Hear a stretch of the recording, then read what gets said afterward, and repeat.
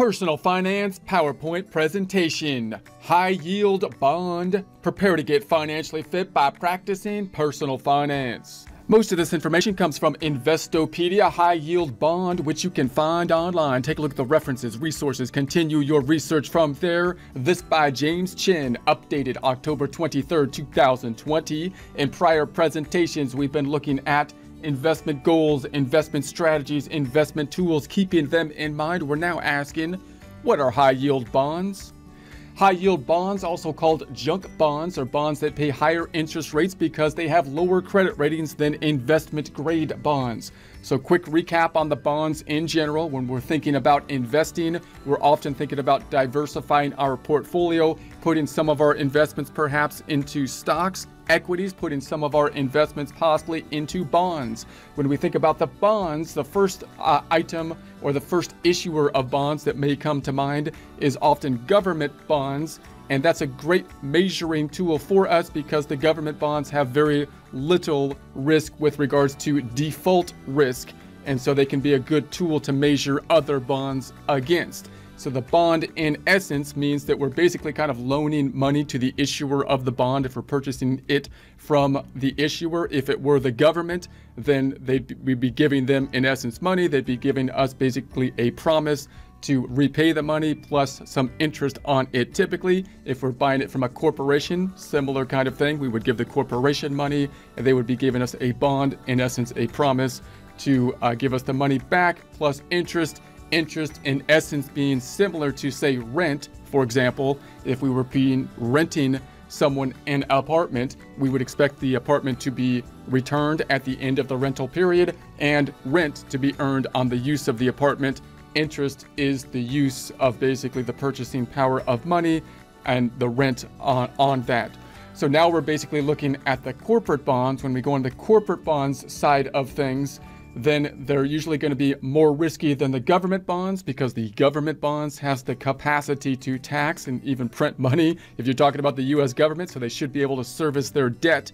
The large corporations are going to be quite likely to be able to service their debt even though they don't have the taxation power, and then smaller companies are going to have less likelihood that they're going to be able to service their debt, and therefore they're generally going to be also having a higher return possibility related to them.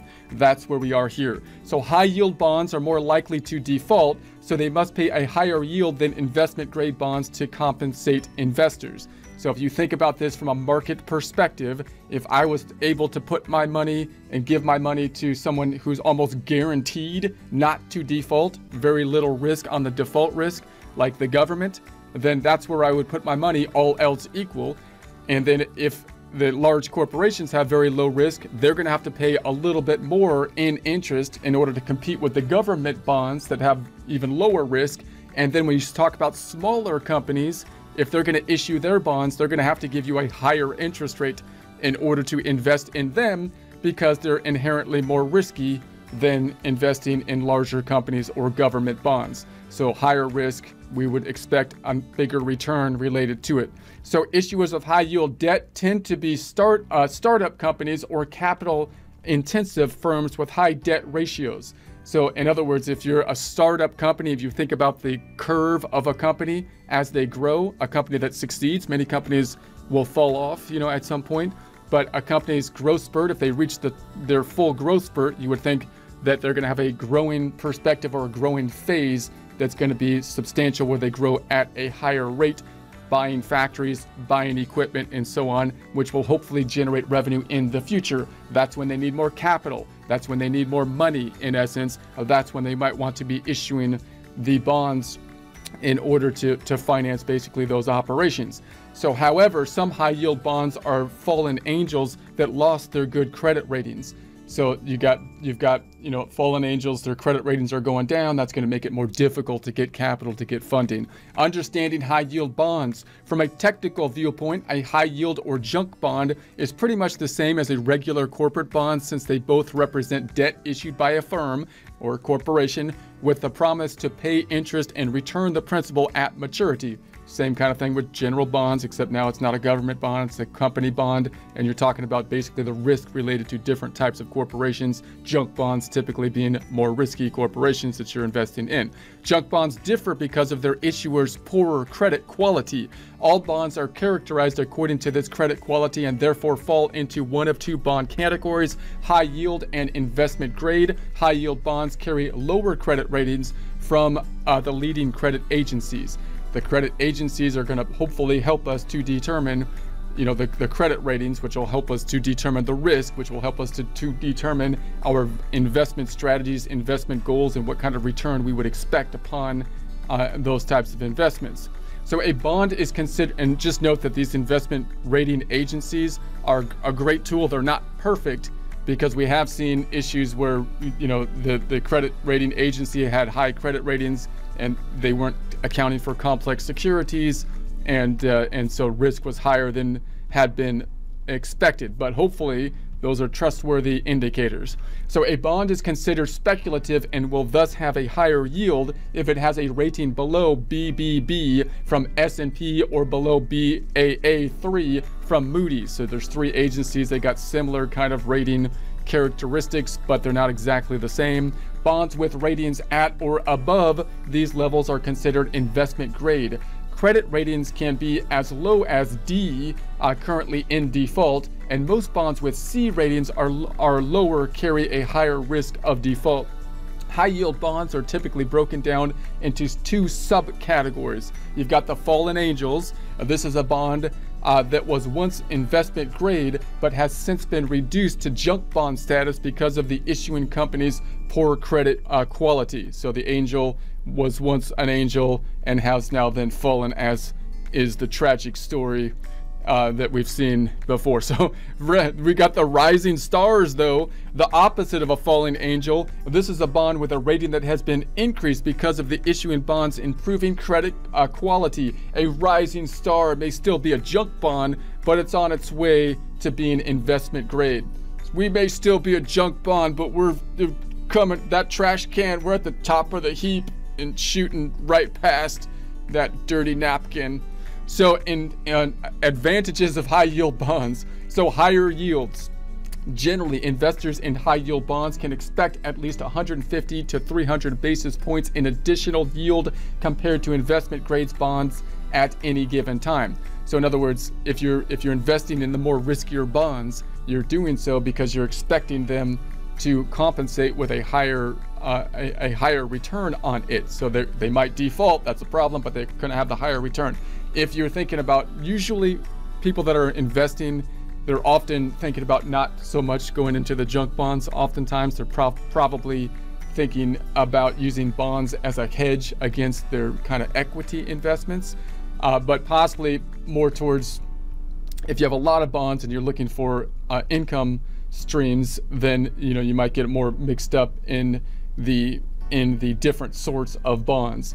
But just note, oftentimes in a general investment strategy, you might be looking not so much at the junk bonds, but trying to use your bonds as kind of a hedge, and therefore using possibly more secure bonds in that sense.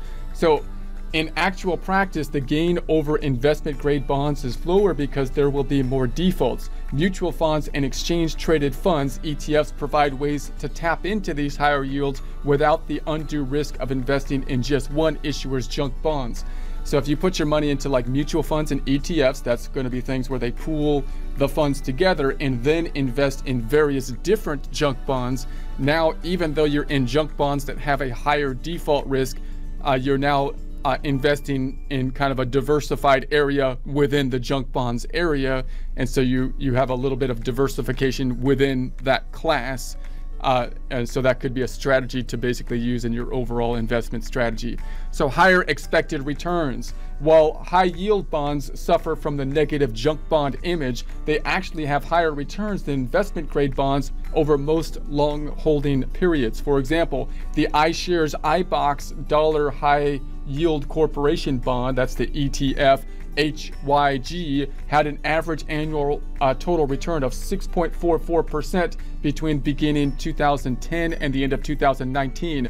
During that time, the iShares iBox Dollar Investment Grade Corporate Bond ETF LQD returned an average of 5.93% per year. This result is in accord with modern portfolio theory, MPT, which holds that investors must be compensated for higher risk with higher expected returns. Disadvantages of high yield bonds. Default risk.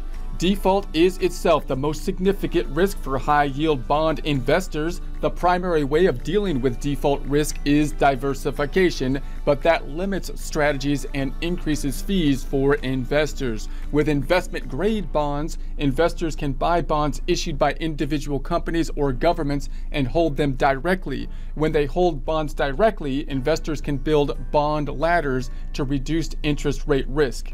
So the interest rate risk is basically the risk that as you're holding on to bonds, which has basically the fixed rate of return, generally that interest rates go up. In other words, kind of like the market rates are going up, and therefore if you had the money, if you weren't locked into the bonds to some degree, you might be able to invest the money as the interest rate goes up in similar investments, getting a greater return. One of the way to deal with that, if you're purchasing different kind of fixed rate investments, is to try to stagger the maturity dates as you purchase the bonds, so the big bonds become due periodically going forward instead of them all becoming due at one time, so that you can then take the money and invest it elsewhere or invest in bonds that now have possibly a higher return after they have become due. You can do a similar thing possibly with like CDs that you're putting money into a certain time frame. You might stagger the CDs so they become due at different time frames, so you can then take advantage of the rates if the rates go up during that time. Obviously, if the rates go down, then the having the fixed amount of return could be good in that case. So investors can also avoid fees related to funds by holding individual bonds. So however, possibility of default makes individual bonds too risky in the high yield bond market. So oftentimes when you're doing individual bonds, if you're in the high yield, if you're doing like junk bonds, most normal investors probably aren't going to be doing that so much, because they might be trying to possibly get some exposure there using other tools such as mutual funds or ETFs. So higher volatility. So historically, high yield bond prices have been much more volatile than their investment grade counterparts, which kind of makes sense because you would think there'd be more volatility given the risk factors involved. In 2008, high yield bonds as an asset class lost 26.17% of their value in just 1 year. Between 1980 and 2020, a diversified portfolio of investment grade bonds, including both corporate and government bonds, never lost more than 3% in a single calendar year. And oftentimes when you're thinking about bonds in your overall portfolio for an individual investor, that's often what you're looking for. You're almost looking for oftentimes that boring thing where the increase is not as there as much as equities, for example, but if the stock market goes down, you may not be hit as hard. Whereas you would think that the up and coming companies, the companies that are growing, if there's a recession, they're going to have less cash flow. That's why they're issuing the bonds and so on. They're probably more likely to default, causing problems around the board, whether you're owning stocks there or bonds. If the company defaults, that could be a problem either way. So on the whole, the volatility of high yield bonds is closer to the stock market than investment grade bond market.